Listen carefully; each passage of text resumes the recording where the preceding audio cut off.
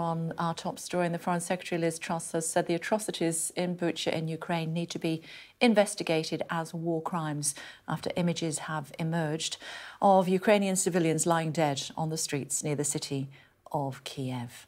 Joining us now from Spain is the Ukrainian MP, Yelyzaveta Yasko. Hi, Lisa. Thank you for joining us. The images from Bucha all over the front pages here in the UK this morning. Your heart must bleed when you see them. Exactly.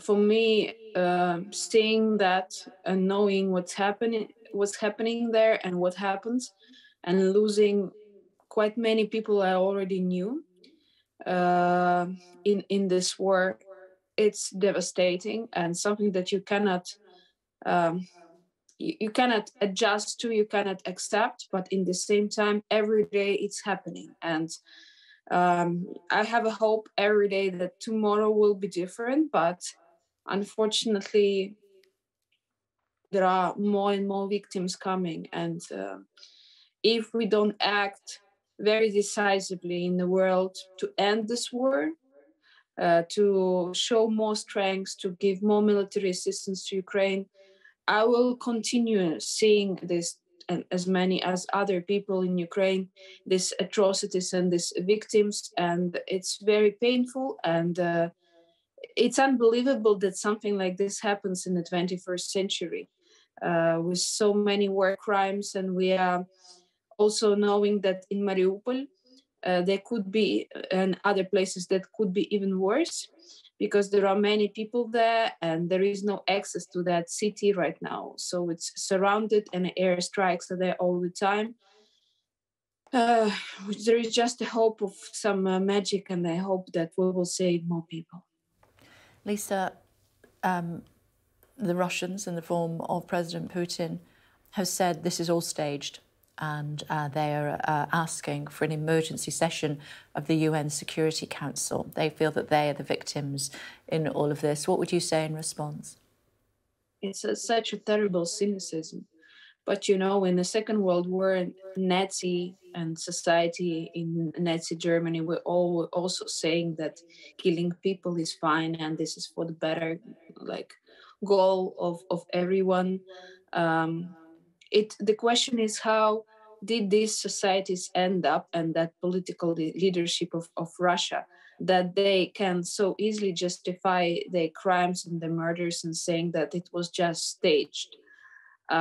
It's very hard to explain this. And I wanted also to mention that, you know, I lost my apartment because my apartment is not far from Bucha.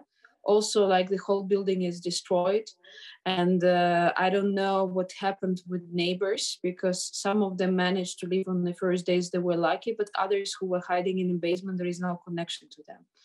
So it's like you always wait for good news, but you also are ready to hear some very, very bad news, because many people, unfortunately, were killed in that towns. Lisa, we've been hearing from Vladimir Klitschko in an interview that has been verified by Sky, describing what has happened. They described it as genocide. I think we can just have a listen to what he said, and we'll talk about it further.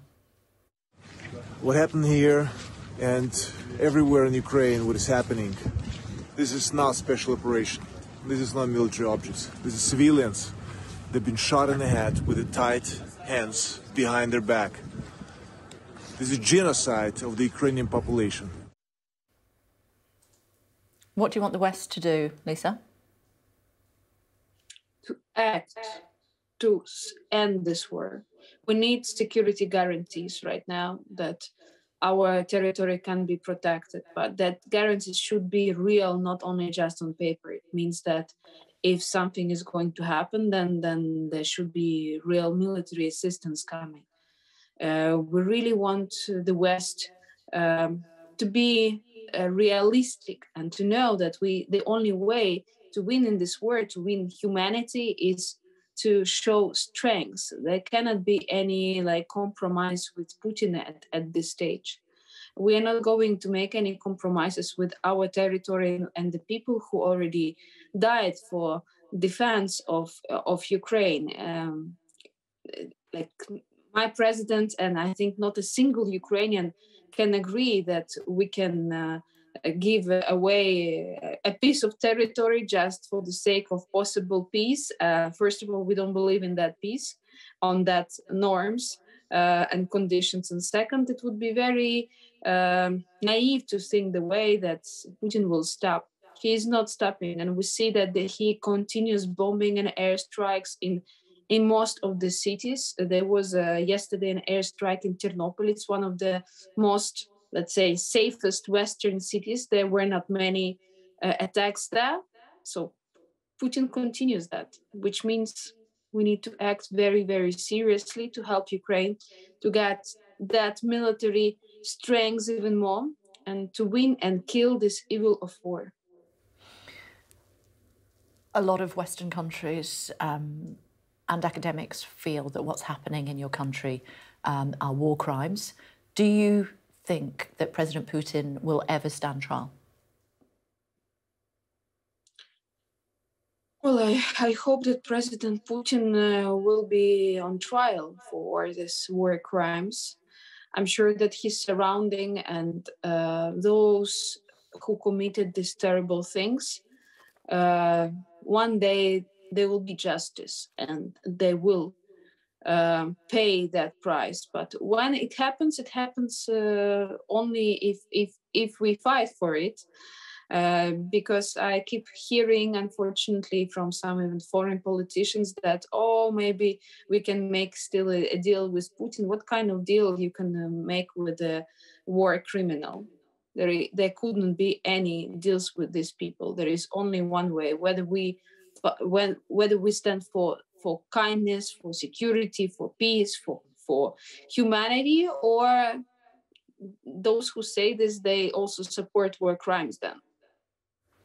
Okay. Thank you for taking the time to join us this morning. Thank you.